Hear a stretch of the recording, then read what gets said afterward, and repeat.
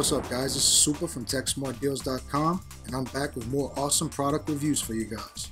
Let's check out the Minix Neo Z64 Windows 8.1 edition. Now Minix is an awesome product already, but now that they've stepped it up to Intel processors as well as GPUs, I'm really impressed, as well as the Windows 8.1, so that's really a step up. I haven't seen another box like this that has Windows 8.1 yet.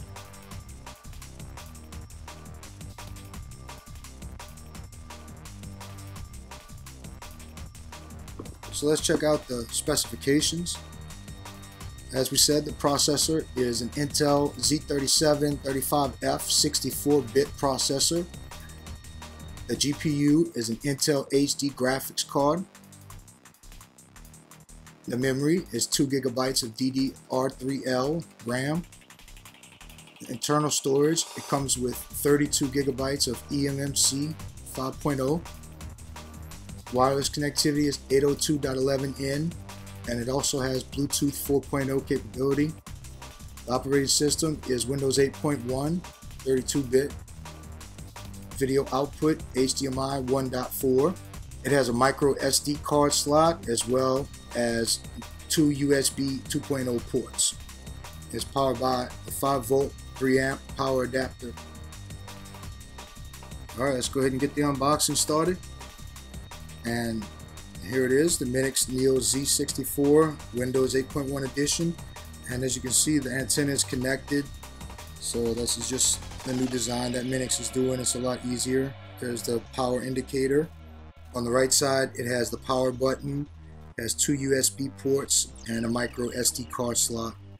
On the back, it has an HDMI output, AV audio standard definition output, as well as an Ethernet output and power input.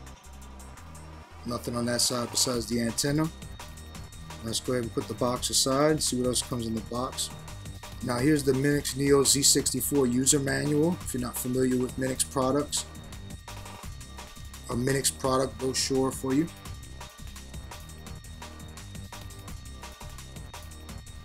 And here's what's included: an HDMI cable, it's about 3 feet. And here's the 5-volt 3-amp power adapter.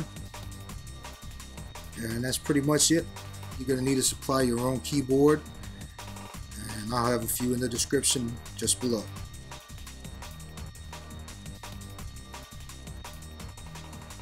You pretty much connect it the same way as all the others. Just insert the HDMI cable and connect it to your television or display, and insert the 5-volt power adapter, plug it in your power supply, and you can go ahead and insert the USB dongle or receiver that you have for your keyboard, and then press the power button on the right side and hold it for about 1 to 2 seconds. And this is what it'll look like. Just go ahead and log in just like this. If you already have a Windows account or Windows Live account, you can go ahead and use that to sign in, or your Xbox Live account will also work. But if you don't have any of those, just create a new one. Just follow the prompts. It's really simple. Let's check out the Internet Explorer.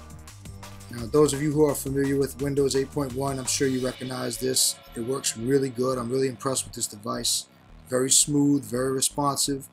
Pinch to zoom works on certain keyboards. Right now I'm just downloading XBMC, and you just click on the Windows version, then click on Run.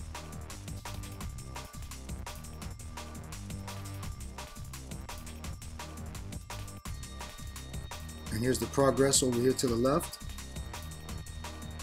I went ahead and skipped through it right here, and there we go. And as soon as it finishes, it'll bring you to the regular desktop screen like this. You just click on yes,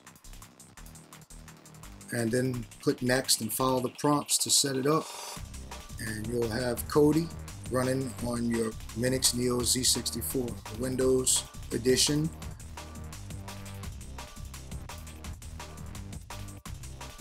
And if you go ahead and set this up correctly, it'll go on your desktop. Click Browse, and then select Desktop. Make sure that that's all correct. Click OK.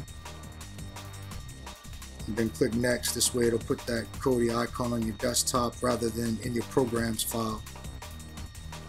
Then you can just go into the Kodi file and locate this, right click, and then go to Send To and select Desktop Create Shortcut and left click on that. Now once you do that, it'll bring this Kodi K icon to your home screen, and you'll just be able to double click on it to launch Kodi in the future rather than going into that Kodi file.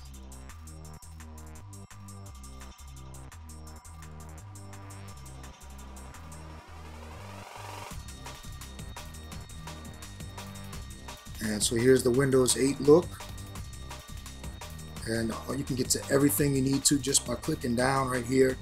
It has everything that you are used to. Like I said, if you're familiar with Windows 8, you know what this is about.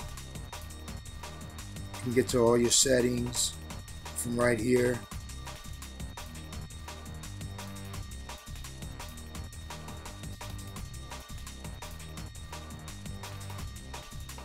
You just click right there to desktop, and you can return to the desktop area. And right here is your files. And I also downloaded Google Chrome. As you can see, it works great with this device.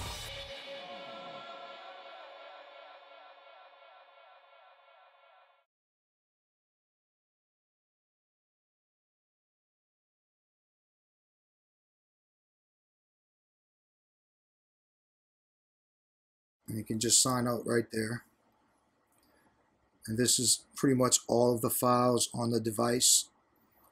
And I'm currently using a 256 gigabyte SSD drive with this device, and I'm also using a 64 micro SD card, and they're both working great at the same time. And this device allows you to set up the default for your downloads rather than the 32 gigabytes that comes with the device. You can also use your SD card or SSD drive. And I went ahead and used PC Benchmark so I can get some benchmark statistics for you guys. And here's the results.